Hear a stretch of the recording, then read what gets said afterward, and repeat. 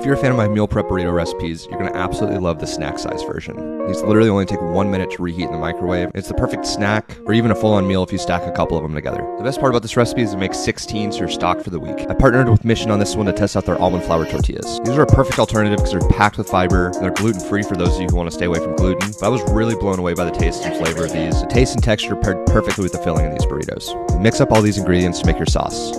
Now we're going to quickly brown our beef and remove the meat from the heat, mix in the sauce, and then add in a mixture of fat-free and low-fat cheese. I put this back on the burner over low heat for about a minute just to help that cheese melt, then added in 3 tablespoons of cilantro, mixed, and this is your burrito filling. You're going to need 16 of those almond flour tortillas. I like to just add a little bit of water on both sides in groups of 4 or 5 and microwave for about 20 seconds just to make them more pliable. Add in 1/16 of your filling to a tortilla and fold it just like this, and you have your mini burrito ready to go. Repeat that process 15 more times, and you're all done.